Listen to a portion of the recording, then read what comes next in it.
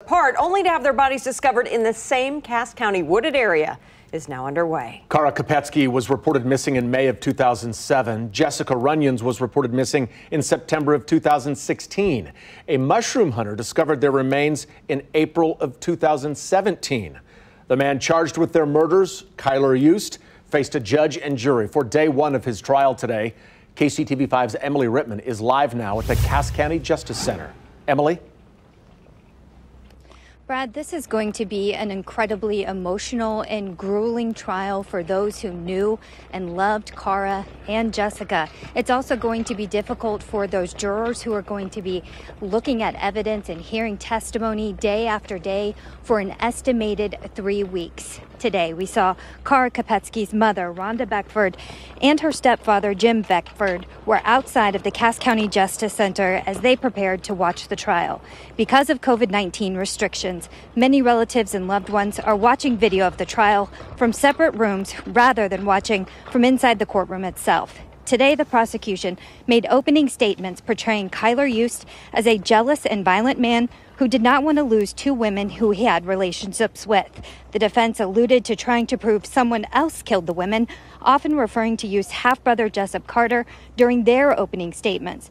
Carter committed suicide while in custody in the Jackson County Detention Center in 2018 after reporting to authorities that Yust confessed to him he killed Jessica and set her vehicle on fire. After he left with her that night, Yust murdered Jessica with deliberation, same as he did Kylr before, because no one else can have Jessica either. After he killed Jessica, he went back to this spot, his spot. Yust dumped Jessica's body in the same woods that he said he threw Kylr all those years before. This evidence proves Yust guilty. This is a long and complicated story that spans more than a decade. And when you don't have all of the facts, you can come to the wrong conclusions. And as you heard during the prosecution's opening statements, the prosecutor said that Yust's tattoo on his neck symbolizes his hands around Kylr's throat. The defense says they plan to try and present evidence to explain why he would allegedly confess to several people to something that they say he did not commit. They also say they are going to try and have an alibi defense. We, of course, will bring you more coverage. Reporting live, Emily Rittman, KCTV5 News. All right, thank you, Emily. Now, this is a case KCTV5 has been following for more than a decade now. And our investigative reporter Angie Racono looks back at what has led to this trial. 4 years ago, a mushroom hunter stumbled across bones in Cass County. It was a devastating end to a terrible mystery. What happened to two young women? Kylr Yust was just 17 when she disappeared. Jessica Runyons was 21. This is Kylr's stepfather.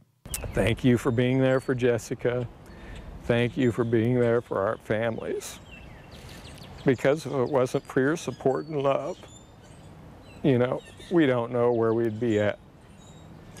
And their lives mattered.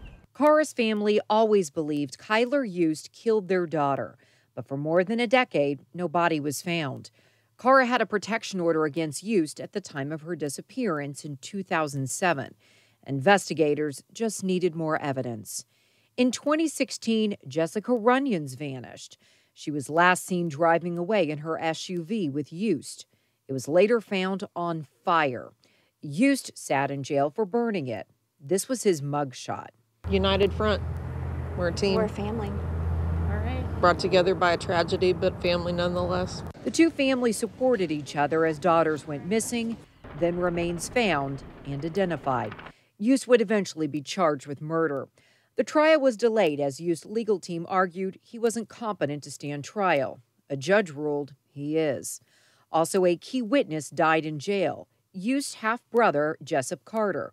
Carter told investigators Yust confessed to him that he killed Jessica Runyons and he saw Yust burn her SUV. And Carter said he drove Yust to Edwards, Missouri to heal from burns following that fire.